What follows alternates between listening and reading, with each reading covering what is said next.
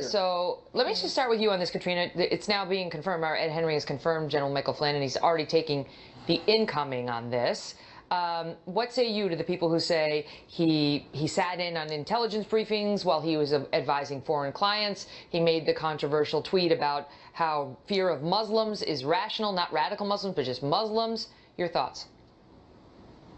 Well, I won't confirm or deny the appointment simply until the transition team does. I don't want to make that mistake. Okay. Simply because we've heard rumors and people for the last 2 days. And, you know, the media can't decide, Megyn, on how to shift gears from trying to defeat Trump to trying to actually cover him by holding him to a completely non-existent standard. And, you know, it's really bad when David Axelrod, chief strategist to Barack Obama, took to Twitter today to remind the media that they didn't even have these appointments made at this time without criticism. No one here is criticizing him for not making appointments fast enough. I'm talking about General Flynn and whether he's good for this position.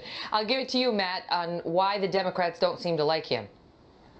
He is a horrendous choice for this job. General Keane was being polite, but being the National Security Advisor is incredibly important. Think about it. Condi Rice was the National Security Advisor on 9/11. You have to coordinate all of the agencies, as the general was discussing. You have to make sure that the president's wishes are carried out by the entire national security establishment, which is gigantic.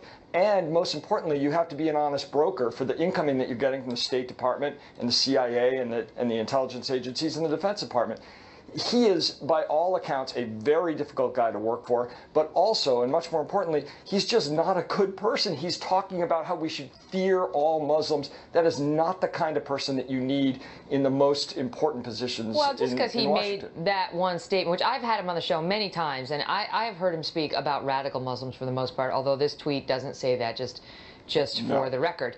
So I don't know that you can leap to he's not a good person, Matt. Go ahead, Katrina. But if we're being honest here, I mean, whoever Mr. Trump nominates to any position, there's going to be scrutiny.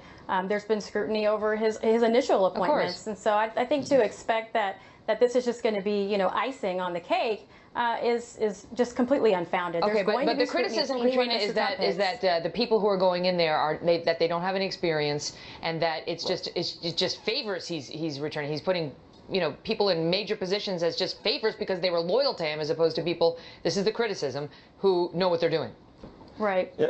Megyn, and the election is over, and the people chose Donald Trump, someone who had never been a politician before, because they trust him to make the right decisions and to choose the right people. And again, this is not just one person that's going to be making these decisions. There are teams that are going to be put in place. Those landing teams are going to be announced soon. Mr. Trump is brilliant when it comes to putting together teams and when it comes to doing what he wants to get done. And I think he's proven that time and time again. Go ahead, Matt.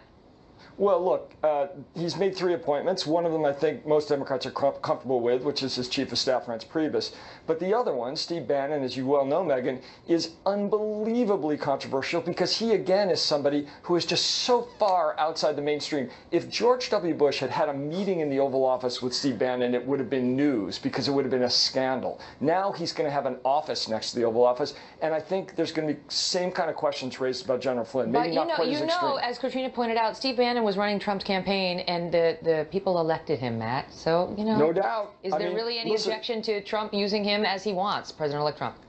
No, we can't stop it. He can appoint who he wants, and he will. But we can object to it because this is not the kind of guy that you want in the halls of power. You want somebody much more reasonable and much more mainstream than guys like Steve Bannon. I think your objection may be overruled. Well, I mean, there's a laundry list of controversial people surrounding Barack Obama as well. We don't talk about that.